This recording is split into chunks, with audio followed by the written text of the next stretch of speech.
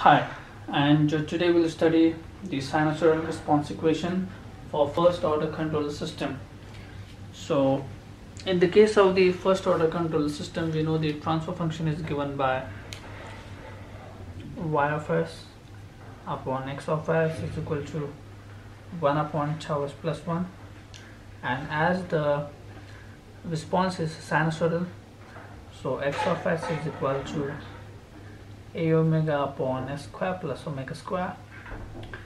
So we'll put this equation in this, so we'll get ys is equal to a omega upon s square plus omega square times tau s plus 1.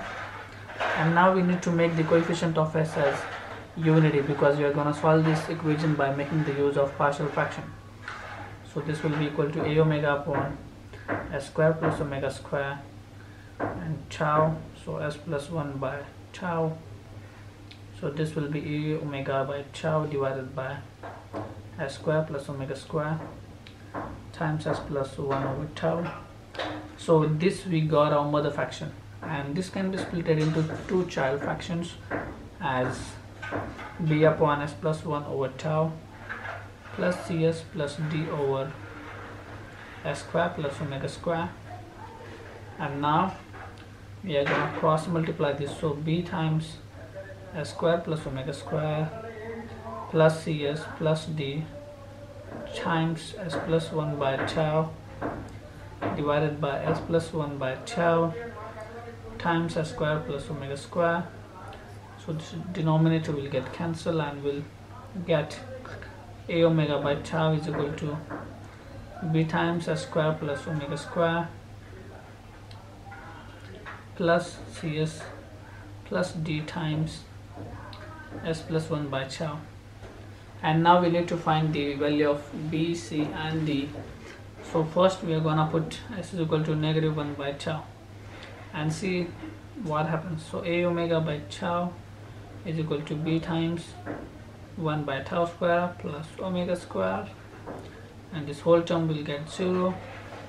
So we'll get a omega by tau is equal to b times 1 plus tau square omega square divided by tau square. So this will be a omega is equal to b times 1 plus tau square omega square by tau. So a omega tau divided by 1 plus tau square omega square is equal to b. And now we need to find the value of either of c or d. Now let's put s is equal to 0 in this equation, and let's see what happens.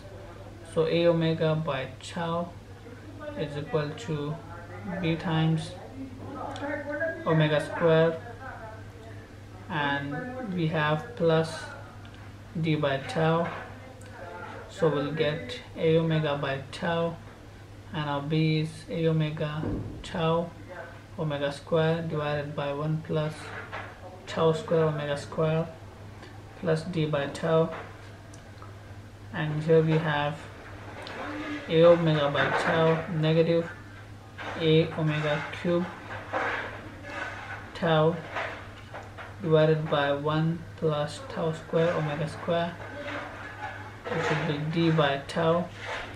So here we'll get a omega plus a tau square omega cube negative a omega cube tau square divided by tau times 1 plus tau square omega square, which will be d by tau.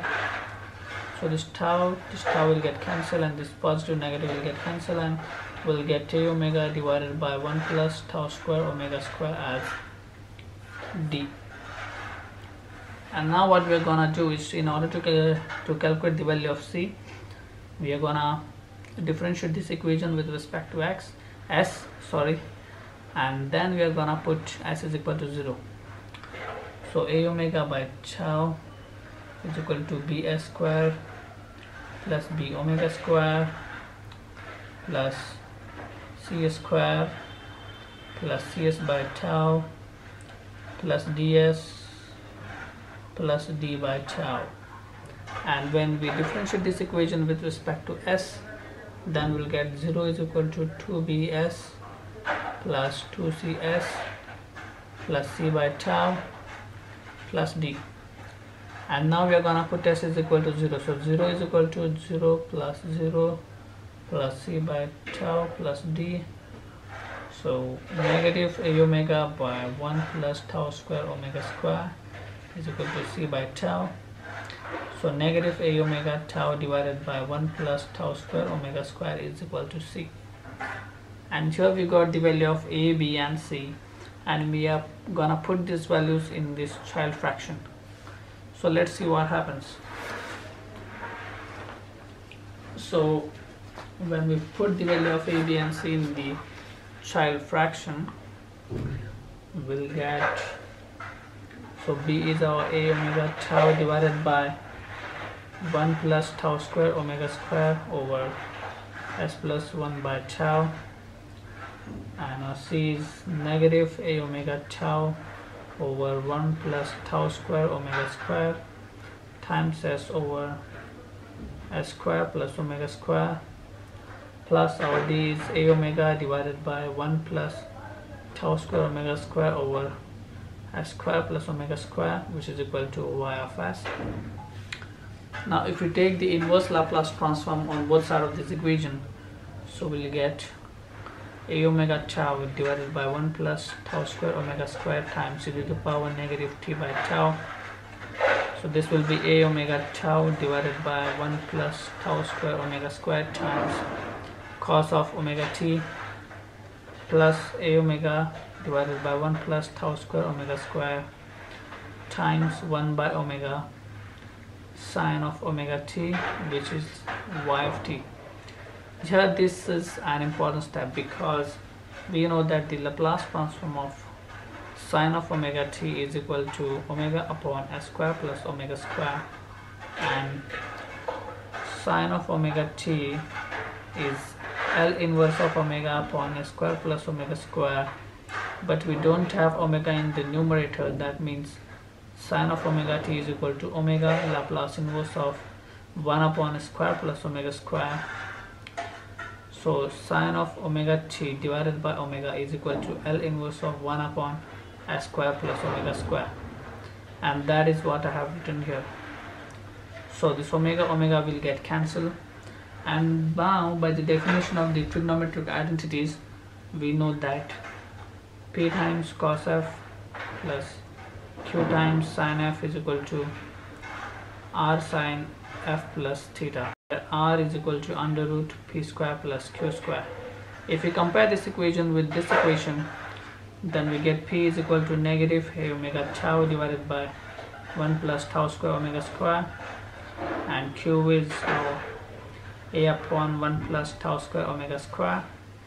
So r will be equal to under root of negative a omega tau divided by 1 plus tau square omega square bracket square plus a upon 1 plus tau square omega square bracket square, and we'll get r is equal to a upon under root 1 plus tau square omega square.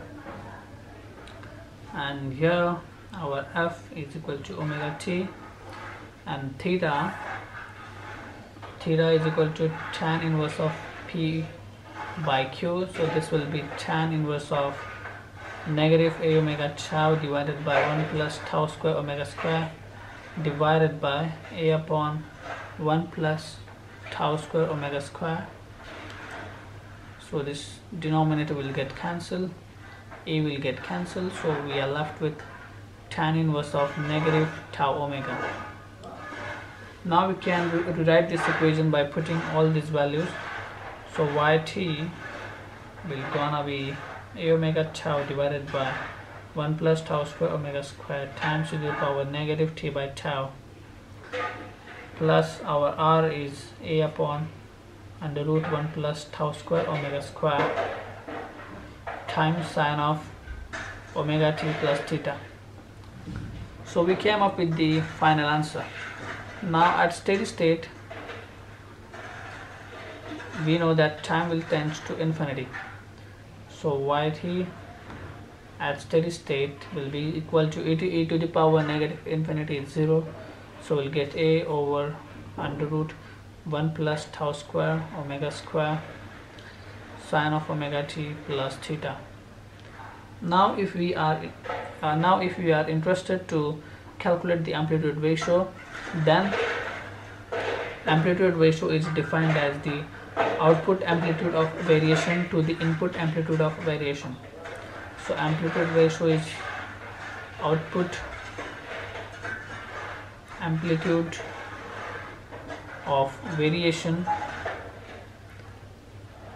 divided by input amplitude of variation. And now we know that our input was x of s, I write it here, which was a omega upon s square plus omega square, and we take the inverse Laplace, so we'll get x of t will be equal to a sine omega t. So our output is a over under root 1 plus tau square omega square divided by our input amplitude of variation is a, so this a is gonna get cancelled. So amplitude ratio will be equal to 1 upon 1 plus tau square omega square inside the root. So this was all the information regarding the sinusoidal response when it is applied to the first order transfer function. And thank you for watching this video.